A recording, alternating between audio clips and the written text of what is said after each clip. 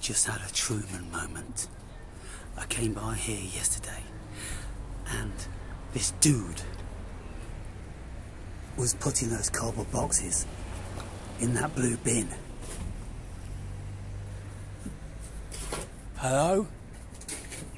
Ha ha. I know what you're doing. I know what you're doing. Ever feel like you're on the Truman Show, people? There's always someone watching you, you know? There's always someone watching you. Now, most of you will have a good handle on empathy. And another simile for empathy is confluence. When we are in confluence with someone, then we pretty well, you know, like a hand in a glove with someone. And when you are in empathy with someone or in confluence, then your disposition, your hearts, your minds, and maybe your spirit will have a close allegiance with that person. Now when we have this close allegiance, then we don't need to do a lot of talking.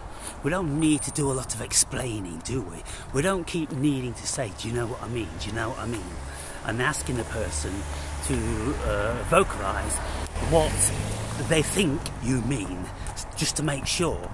You don't need to do that because, you know, we're pretty well in tune, aren't we? And as partners, we can even get some level of telepathy going on, where you're thinking the same, and you say something and your partner goes, I was just going to say that, or I thought you was going to say that, and all this sort of stuff. So when we look at those things, there's a certain simile there to those things as there is to, let's say, being in the heart and soul of any given religion, because you need to have a confluence, you need to have empathy, you need to have this certain je ne sais quoi to meld into that religion. Now, you could say belief, but it isn't really belief. You could say faith. Well, it may be faith. Let's have a look what faith really means, because most people who say they have faith and that you need faith to believe in God, because if you try to analyse it rationally, it doesn't work. Why doesn't rationalising God work? Well, because God is outside of rational thought. I think that's the best way to explain it. God, or any God, doesn't subscribe to human rational thought. Why would God do that? After all, He's created us, and supposedly, and He's over and above us, and so how and why should we consider that He's the same and comes under the same jurisdiction and rational thinking? No. So this is why people need faith, because they don't understand God. They can't work God out, and if they try to intellectualize God, it doesn't work. So what do? You have to let go of your intellectualizing, and you just have to cling fast to faith. And if you ask people what faith is, they wouldn't really know. I've done it, so I can speak from experience. I've asked many people what faith is, and every single one of them go, ooh, now you've got me. And they couldn't answer me. So I gave them time. I gave them, in some instances, 2 weeks to flick through every page in the Bible to see if it said it in there, and it doesn't. The Bible doesn't explain faith. Then, by Googling what faith is, that's not really doing it. You have to know faith, you see. And if these people didn't really know faith, then they couldn't explain it. And so I didn't know faith. I couldn't work faith out. I pondered faith for many, many months, years. I pondered faith for years. And until in the end, I thought, well, I've just got to get to the bottom of this faith. I need to know what it is. I need to know what millions and millions of people say they have, and are in allegiance with, and will die and kill for. I want to know what that faith is, because it is a big deal, people. It's a real big deal. So, having read the Bible in its entirety many times, studied the Bible and all different sorts of religious scripture for many years, and never really found conclusively what the notion of faith really meant. And so I resigned myself to the fact that, well, faith can't be intellectualized like God can't. And so I thought, well, the only way I'm going to find out what faith is then is if I have it. How do I try and obtain it? Well, you have to blindly believe. I'm like, damn, I'm rubbish at blind believing. I'm really, really rubbish at blind belief. How am I going to do that? So I started to ask the man in the sky. I started to say, God, Jesus, can you help me out, mates? I'm trying to get into this faith thing so I can know you in my heart. How do I do it? Can you help? It says in your books that if we ask you to bless us with something, then it is your covenant with us, if we believe in you, that you must supply us with whatever it is we are requesting. And I'm like, ooh, caught between the devil and the deep blue sea here, struggling. So I said, God, how can one have faith if one simply doesn't believe? If one has a very rational mind and has never lent itself to faith? Well, a little voice somewhere in my mind and heart said, well, try it. Just try it. So I thought, well, the proof of the pudding is in the eating, so I'll try it. And I did try it. And I tried it, I suppose, for about 6 weeks. But bearing in mind now, I'd been reading every single day religious scripture, biblical scripture, and all this different sort of stuff for a solid 6 months. And I'd already read the Bible twice and listened to hundreds and hundreds of biblical scholars, so I know something about it. But I just couldn't find that connection with me and God and Jesus of the Bible. Because I used to say to believers in Christ and Jehovah, I used to say, look, I've done all this study and I had lots of spiritual experiences, and I probably know equally amount of what you know about the Bible, probably more in lots of occasions, and yet I can't find the veracity of what this faith is. And I spoke to several pastors, and they were telling me, well, it's kind of like this and it's kind of like that, and it's just belief. You just got to believe. You just got to have faith. You've just got to trust in God. And I said, it sounds a little bit like hope. Is it like hope? And they went,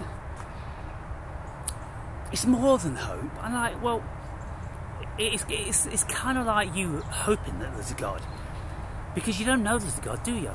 None of you have told me you know there's a God.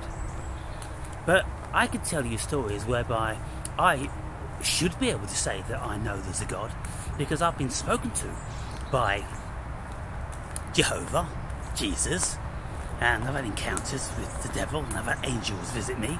So I should be a devout Christian. I should have the deepest of faith. But then I started to think to myself, well, I don't need faith. That's the thing. I don't need faith. But before I speak about that, let me just go back a little bit to this 6-week period whereby I never had that penny drop. I thought, well, you know, I've been learning all about this and speaking to loads of people, listening to loads of people, and yet I don't feel this faith. I can't feel it. It's just an idea to me. It's just an idea, just the same as anything else is an idea.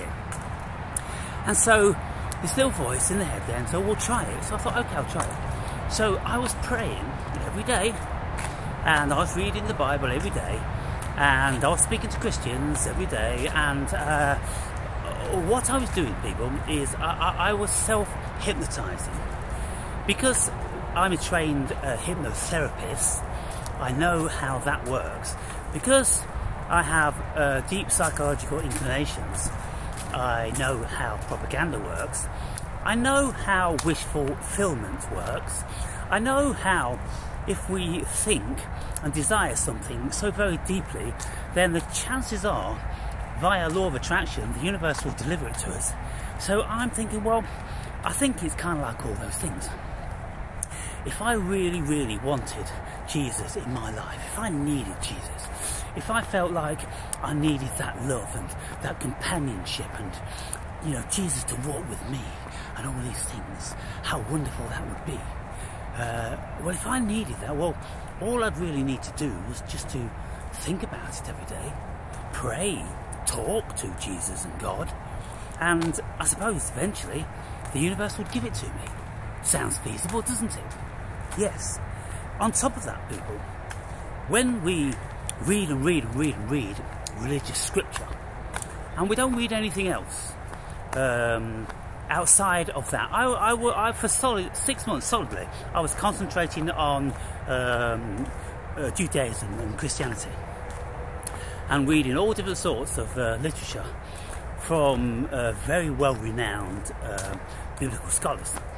And I was in the groove, and I was seeing it logically from where they were coming from, but I was struggling with the feeling of it.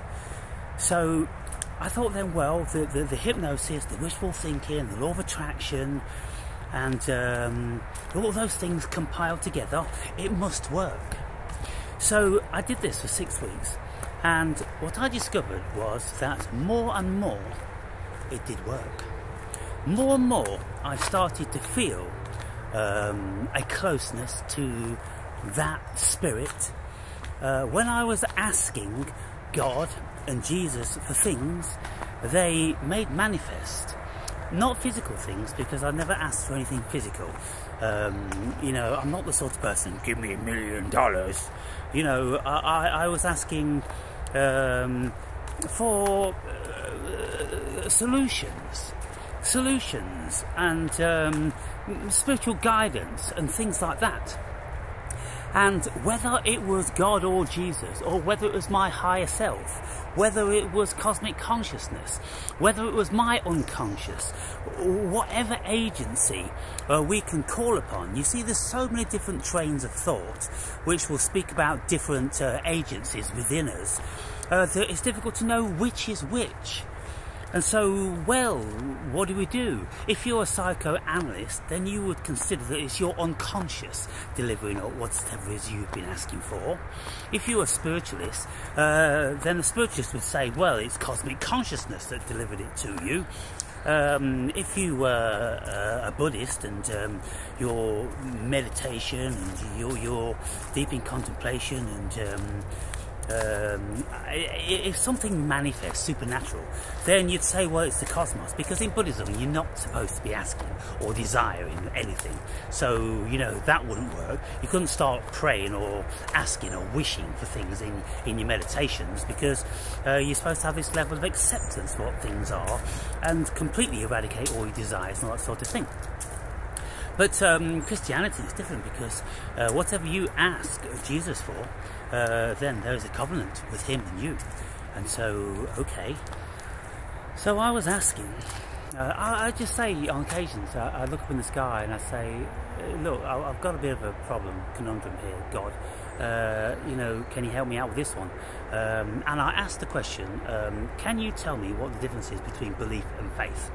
And within a split second, a whole scenario came through my mind as clear as day, along with the vision in the clouds of a bridge. There was a bridge in the clouds. I've never seen anything like it before, probably never see anything like it again for the rest of my life. But it was a bridge which was flat on the bottom and curved on the top, and the archway, very, very clear and distinct, going through. The probably think I'm the devil. I'm not the devil, okay? I'm sorry. I'm just a guy blogging. Come on. Fucking hell. You know what they say about dogs.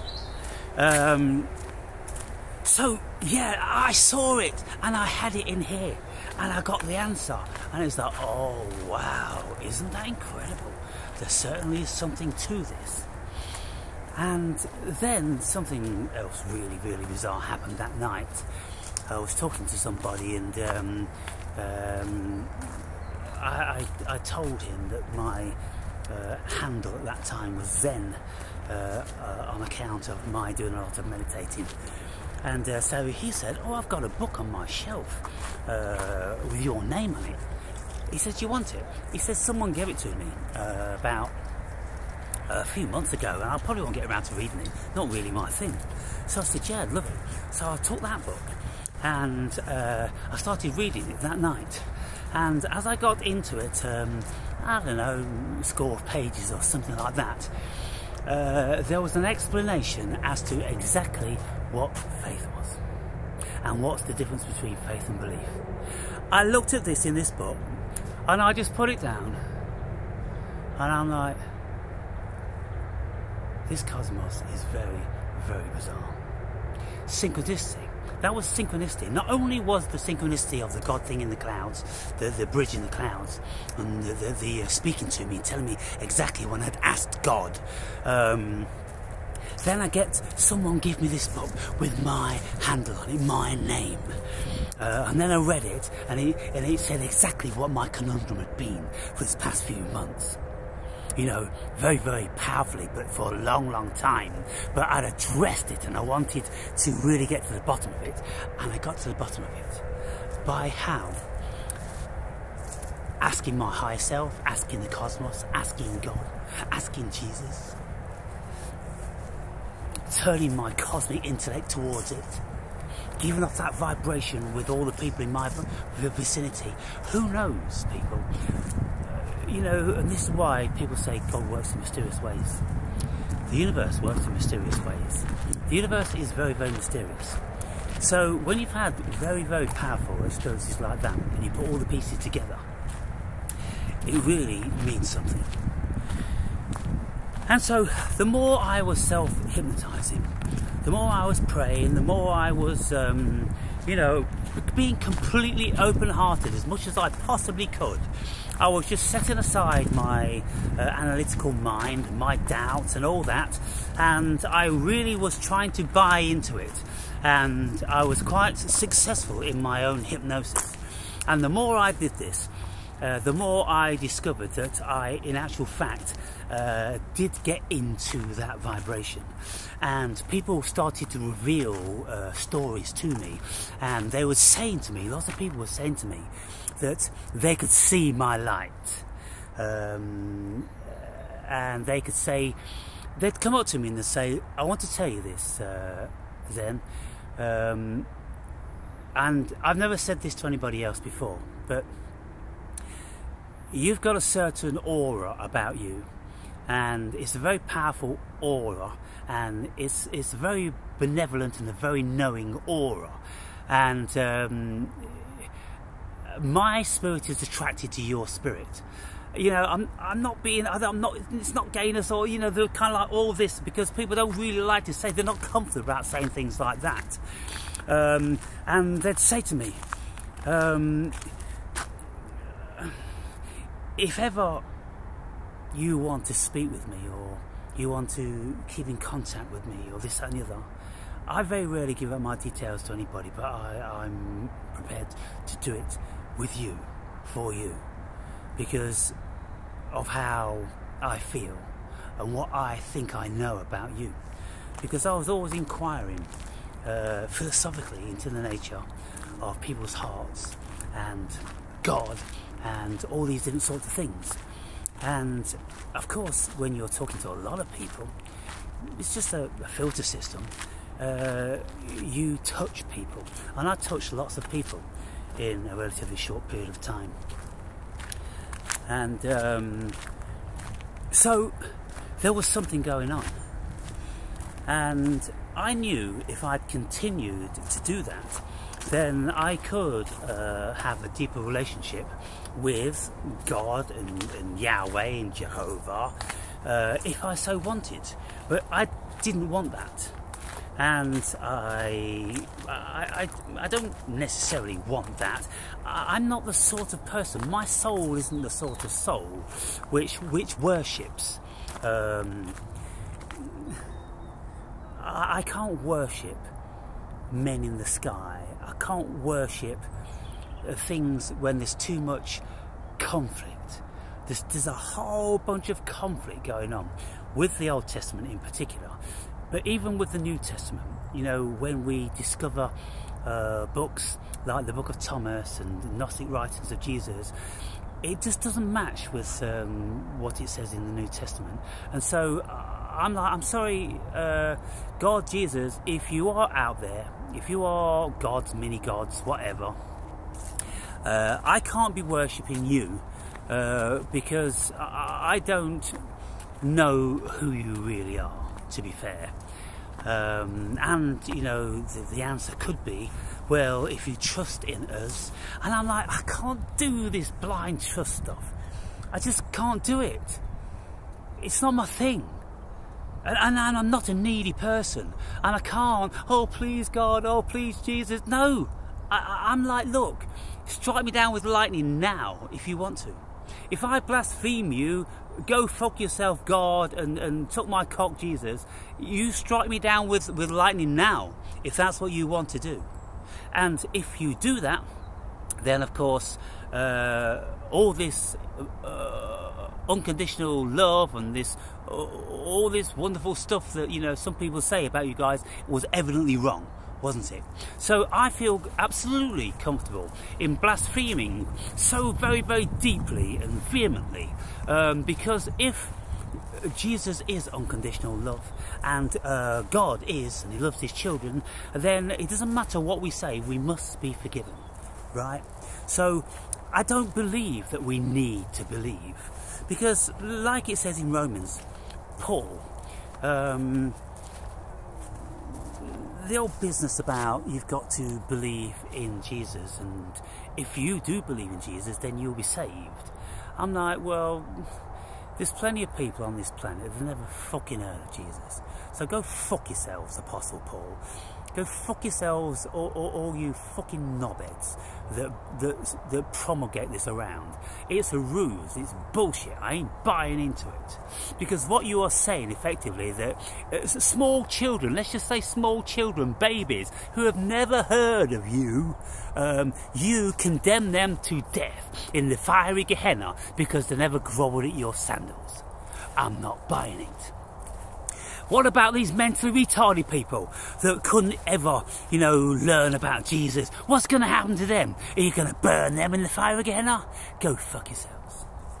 So that's what I say, that's what my rational mind says, people.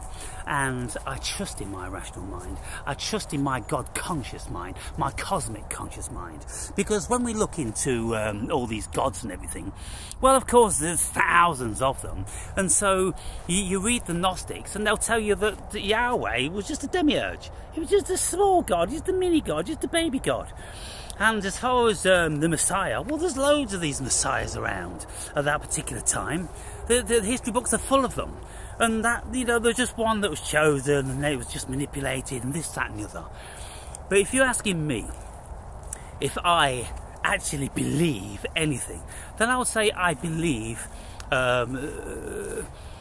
some of the stuff in the book of Thomas, where Jesus says we are all sons of God. I don't have a problem with that. Who would? I don't need a God to worship and to love me. If he's created me in this earth, well, fuck me. That's good enough for me. Surely he doesn't need me to worship him either.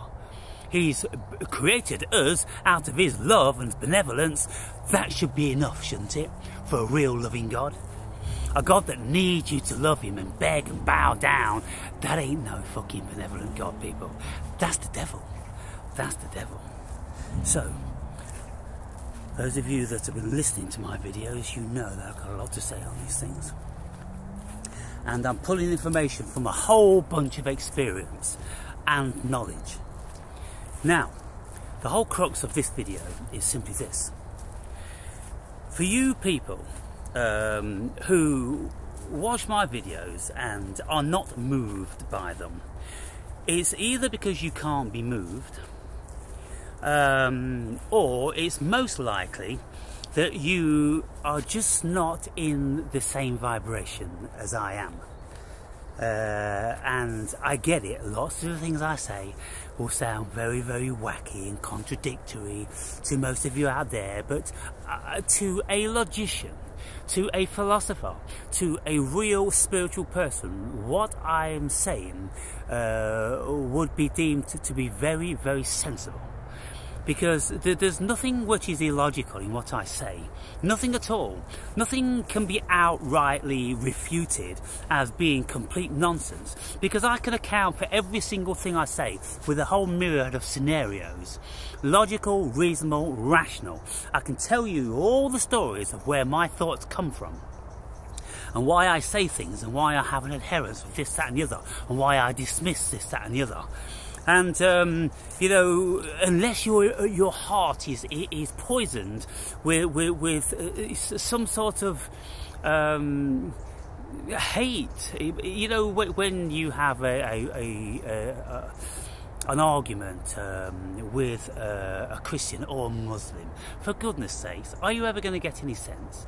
Unless you say, oh yeah, Allah Akbar, Allah Akbar, oh Muhammad, bless your soul, and all this bullshit that they say, and no, I'm not going there. I'm not doing it. I'm not that guy. I'm vastly above that. Vastly above that. Low-life, cretinous people are down there that have been, they've had their spirits contained, imprisoned. They're not free. Their minds are not free. Their hearts are not free. They are all imprisoned by the demiurge. And it is the devil, in actual fact, that if anybody wants to set them free, the devil wants to set them free. And some people can join the devil, Satan, with Lucifer. And it's very, very, very loosely inferred in the Bible, by the way. But most people don't know anything about the fucking Bible, Christians, and so they will say, Lucifer is the devil, and all this business. But Lucifer was the light bearer. Lucifer was like Prometheus. He gave light to mankind. And everything about the morning and evening star is light, is bright, and it was shining when maybe the moon or the sun wasn't there, you know. Of course, the sun is only rising and setting when Venus manifests Lucifer. And so, you know, people's minds, they're poisoned. And even if they're not poisoned, they're dull and they're not capable of thinking, rationalising things. And they don't have any experiences to really cling to really stand by. They have no personal, deep inner experience, because those that do, well, they could never have an adherence to that rubbish. Do you know that Alan Watts was a Christian Baptist for about 5 years? He had his own fucking show, you know, with his own pastorship and giving his own church and all this fucking sort of shit. But he just couldn't do it in the end. he couldn't do it, because more and more he started to believe in less and less, and more and more his philosophy and his Buddhism and his spiritualism came out, and other pastors and the hierarchical system were always saying to him, you can't say that, you can't say this, you can't say that. But he wanted to say that, so in the end he gave it up and he became Alan Watts. But okay, let me see if I can nail this one then now. What I'm saying here is, people, that the reason why I'm speaking about this, the Jesus thing, the confluence and the faith and the belief and the conjoining and all that sort of thing, the reason why I'm saying that is because it's the same across the board when we feel very, very deeply about anything. Now, let's just say your family members, you've got this confluence with your family members, you have this love with them, you have this affinity with them, and that's what people want with Jesus and God. How do you do it if it isn't natural to you? You see, I have this love, this cosmic gift, a relationship between myself and my daughter. And she, honest to goodness, is the only person on this planet that I can say I love. And so I say, well, why is that? Well, it's because I'm genetically bound.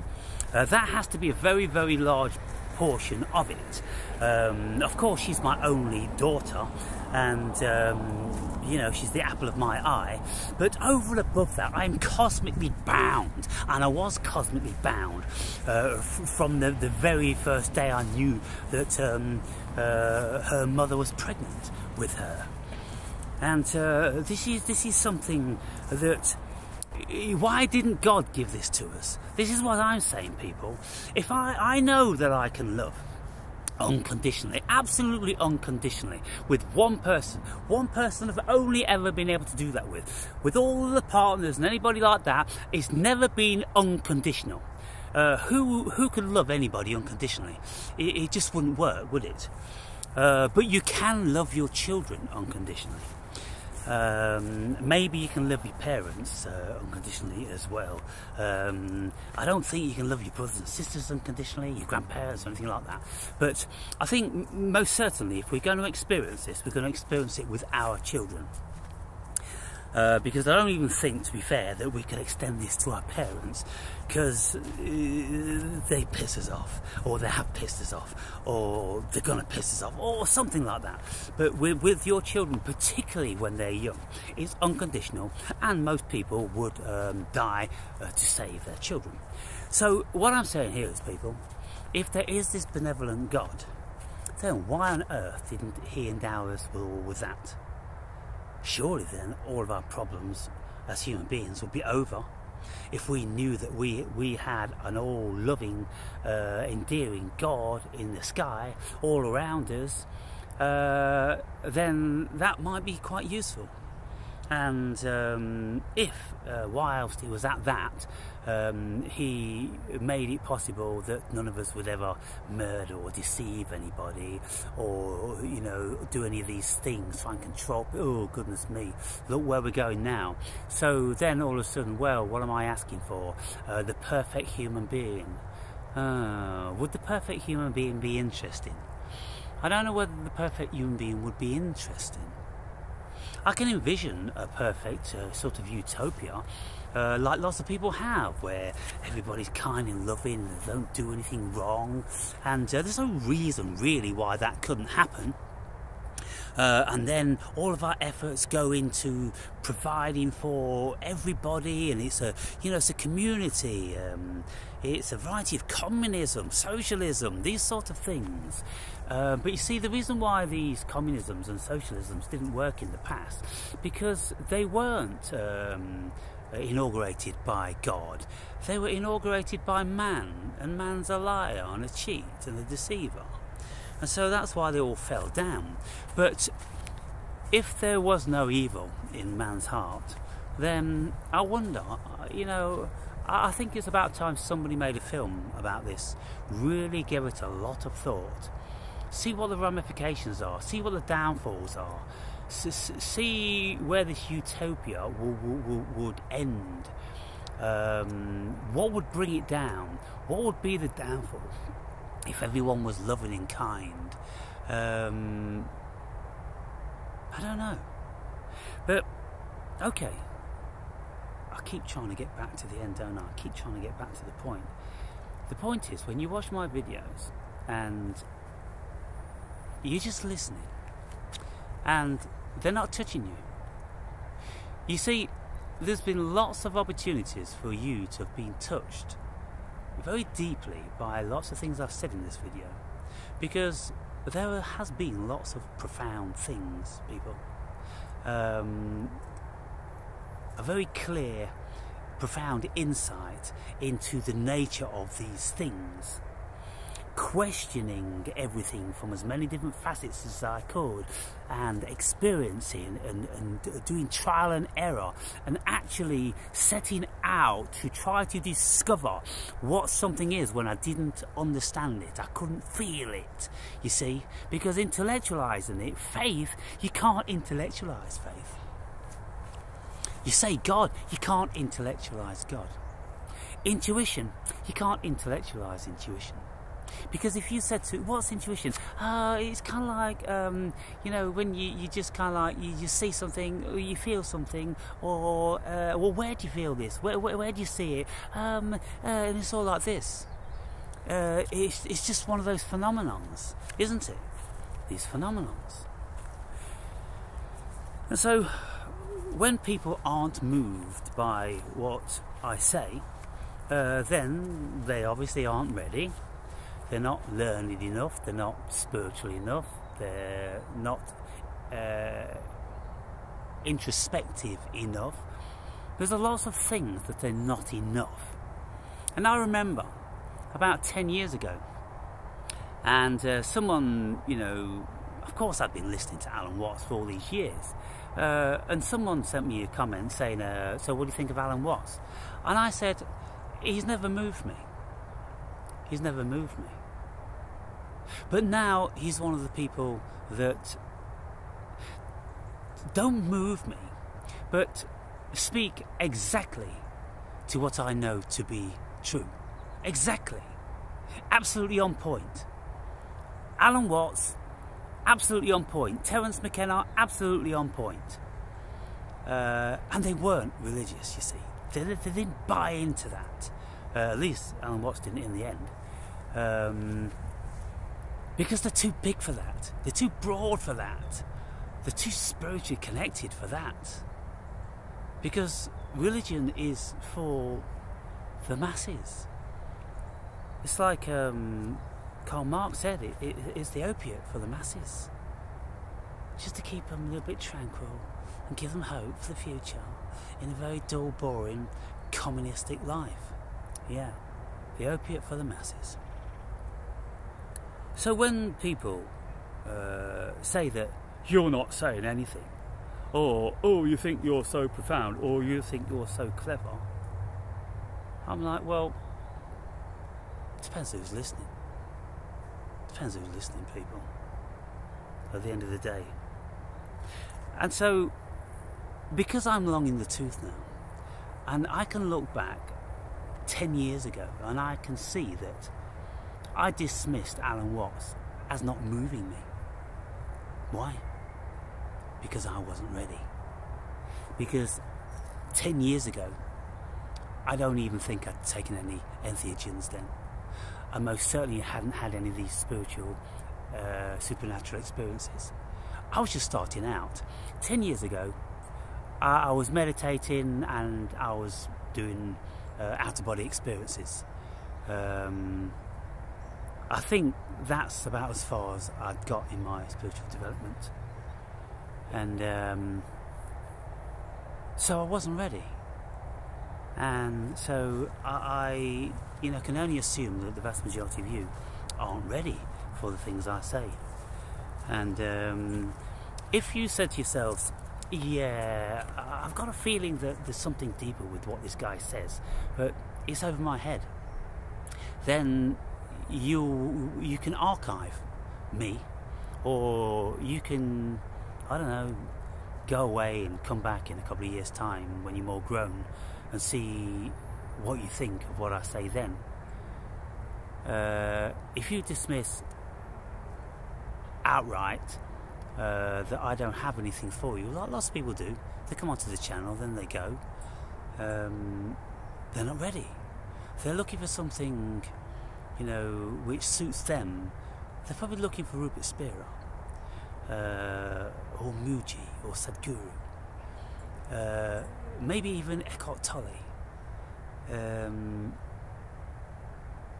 You know, they're for the masses. They're for the masses. They're for the punter. These people are for the punter. And that's why they sell millions of books.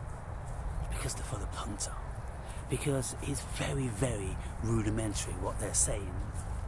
But I'm not rudimentary. You know, the things I say, often people say, I'm not sure whether you're mad or a genius. Well, it's a fine line, isn't it? It's a fine line. But what I say in reply to that is, well, it's neither. It's just a learned, experienced, insightful, spiritually connected human being that is pretty articulate and can convey from his heart what he wants to say. And sometimes that touches people, but mostly it doesn't. And I can see that my subscribers are growing all the time, and yet the views on the videos are not. And, you know, it could be that I'm so prolific. I put up a lot of videos, almost every day. And so let's say if I put 3 or 4 or 5 videos up a day, you know, we're talking like 30 or 40 a week. And when people just settle down in front of the computer for a couple of hours here and there in a week, well, they just get lost, don't they? And then they come onto my channel, and then they probably think, there's no point in me, you know, watching this guy's videos, because it seems like it's an ongoing thing. My videos are like, well, it's like the Truman Show, isn't it? It's like I Am the Truman Show. You tune in and you know how I'm feeling, you know what I'm reading, you know what I'm eating, you know how I live, where I live, you know how I exhibit my emotions. It's a proper Truman Show. And so for those of you that can tune in and do tune in most every day, then you're the ones that could appreciate what I am and what I do.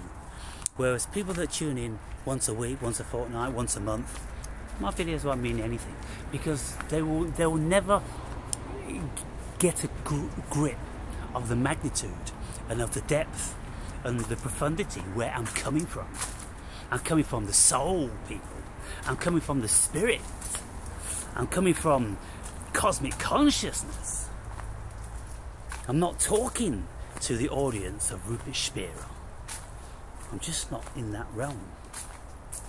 So, I've made 2 videos about just one comment, you see. People can say to me just one line, and I'll have so much to say about it, because the implications of one line are so vast. And this is why I appeal to you people who have bought my book and are reading the book, to ensure that when you read it, you are at peace with yourself. Because if you sit down and you are carrying the weight of work or family or friends or anything like that, then there's 90% thoughts concerned and pertaining to that, and 10% thoughts engaged in what you're reading. And with an engagement of 10%, you're never going to grasp the profundity, what is between those lines, people. And so I've often said that reading, there's 2 ways to read. one way is when you're just reading on a train and you read a few pages and you get off, and then you're reading in your lounge and, oh, you want a cup of tea, Pat? Oh yeah, I'll be out in a minute. Oh, can you put the oven on? You're not there. You're not there, people. You've got to get into it. You've got to remember exactly where you left off and then continue on that story. And then you get into it, and then you stop yourself and you go, what was that word? What was being said here? Do I grasp what was being said? I feel that I've got a vague grasp of it. Let me just Google what that was, because if I don't know what was being said there, then I'm pretty well lost. Yeah. I mean, the difficulty is, people, for anyone to read my book, they need to be quite broad in life, and most certainly need to be broad in experience and knowledge. And if you're a youngster starting out, then all the things I touch on, you would have never even experienced them. You probably wouldn't even have come upon them on your journey so far. But by the time you are very well read, and you've had a lot of experience, and you do have an insight into your own psychology, and you are a bit of a philosopher and all these sort of things, then of course that book will mean more to you. And it's very much like the biblical scriptures. If you are not long in the tooth, you are not going to be able to grasp lots of the things that are said in those scriptures. Because they pertain to life, and I'm always maintaining that the Bible, most certainly the New Testament, is probably the first cognitive behavioural therapy manual. And according to Jordan Peterson, then the whole biblical corpus is that, and probably even more profoundly so, according to him, in the Old Testament. Now you see, why does he think that? He thinks that, people, because he is a clinical psychologist. He's been a practicing clinical psychologist for 25 years, and he's a professor and lecturer of psychology, stroke philosophy, and so he reads everything with that mind. And so if he read my book, then he would see the profundity of what is written and what is between the lines. But if somebody hasn't studied psychology, knows nothing about their own psychology, and reads my book, then of course everything is going to be going straight over their heads. And so they're going to be saying, oh, the beer's alright, yeah, it's alright. Or like the bit about, when you ate a cheeseburger. Incidentally, I don't eat cheeseburgers in the book. But you know what I'm saying as a metaphor. People can only relate to their experience, whether it's an intellectual experience or it's a physical experience. And so there you have it. And that's why I say that this is the world's first spiritual Bible, because you can keep going back over and over and over again and learning something more the more you grow. And you see, within that book, there's things like the allegory of Plato's cave, massively important in spiritual development. There is the Dark Night of the Soul, massively important. Then there is the Tao Te Ching, massively important. And then I take you through all of my personal experience of meditation, massively important. The spiritual experiences, the supernatural experiences, the out-of-body experiences, how to do it, how to leave your body and experience the actual world. Then, going into very, very deep and profound stuff with Carl Jung and Sigmund Freud, and a whole bunch of stuff, people. A whole bunch of stuff's in that book.